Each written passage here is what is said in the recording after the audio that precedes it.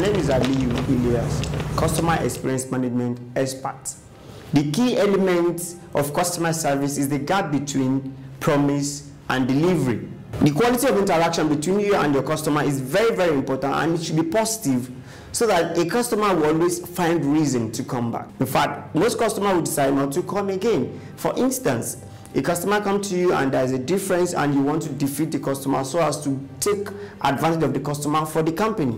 No. So also don't try to cheat your company for a customers. It's not good. You will ruin the store. So the only thing you need to do, you must strike a balance. Look at the common balance that we normally see, that do unto others what you want others to do unto you. Make sure you always strike a win-win situation.